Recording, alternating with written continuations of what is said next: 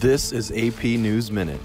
President Donald Trump has signed an executive order targeting Iran's supreme leader and his associates with financial sanctions. Trump says the supreme leader is responsible for Iran's hostile conduct. Authorities in South Texas say U.S. Border Patrol agents have discovered the bodies of 4 people, including 3 children, who appeared to have died from heat exposure after crossing the Rio Grande.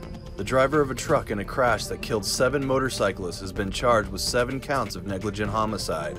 The victims were members or supporters of a New England motorcycle club and ranged in age from 42 to 62. Bonjour. And U.S. health officials are turning to Basketball Hall of Famer Dikembe Mutombo to help battle one of the deadliest Ebola outbreaks in his native Congo. Mutombo has recorded radio and video spots designed to persuade people to take precautions and get the care that might stop the disease's spread.